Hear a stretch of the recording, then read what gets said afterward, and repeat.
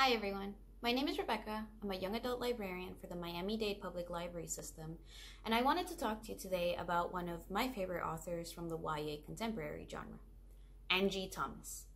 Now the name might be familiar to a lot of you. In 2017, Angie Thomas made headlines when her first book, The Hate You Give, hit the New York Times bestseller list. It remained there for over 50 weeks and was adapted into a critically acclaimed film. The Hate You Give tells the story of Star Carter, a 16-year-old girl living in the fictional neighborhood of Garden Heights.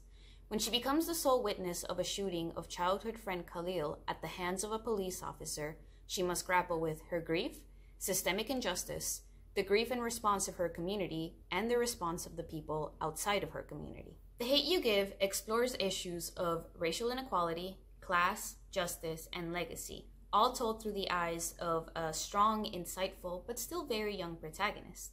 The book is also an intricate look at the love and influence of family. Star is her own person on a journey to find her voice, but she's lifted and encouraged by the strength and compassion of her mother, Lisa, by the philosophies and wisdom of her father, Maverick, and by the support and voices of her community and activists. Garden Heights is a neighborhood filled with many stories, and so Angie Thomas's follow-up book, On the Come Up, takes place in Garden Heights, and this time features an up-and-coming teen rapper, Bree. In interviews and on her website, Angie Thomas has often mentioned how hip-hop was such an influential and substantial part of her life. Like her protagonist, Bree, Angie Thomas was also a rapper when she was a teen.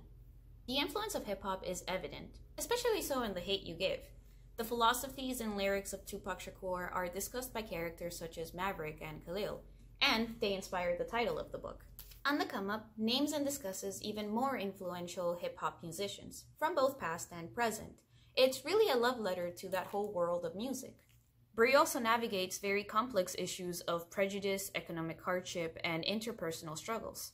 But her story also showcases how important art is, and specifically what hip-hop means to her and what it can mean to audiences, fans, and the music industry as a whole.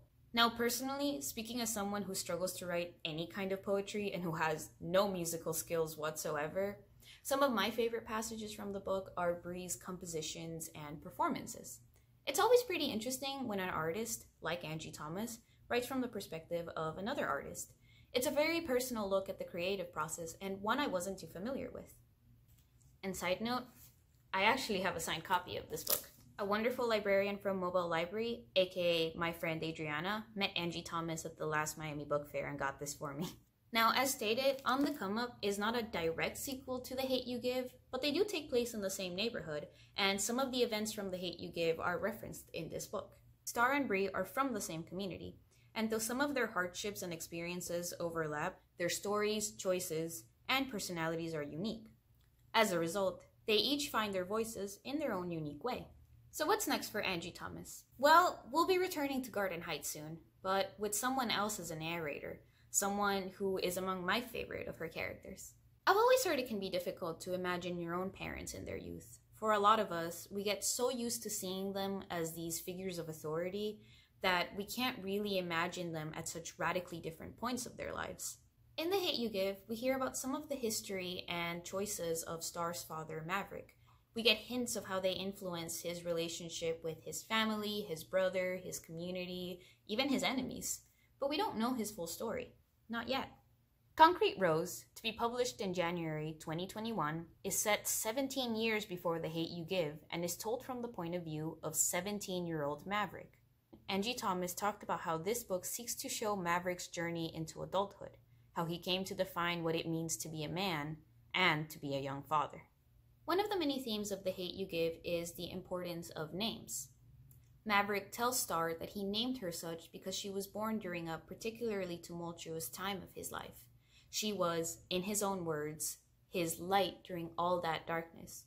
It's a name so significant and so powerful that it comes to really illustrate her journey throughout her book. Maverick is, by definition, an independent-minded person, and hearing his lessons and his voice through the perspective of his daughter can really make one come to love and respect him.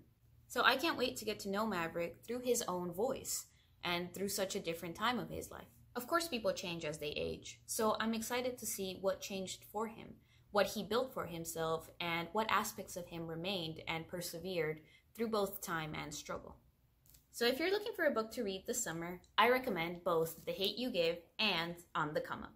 Both books are available for checkout with your library card as physical books, ebooks, and digital audiobooks. Check out www.mdpls.org,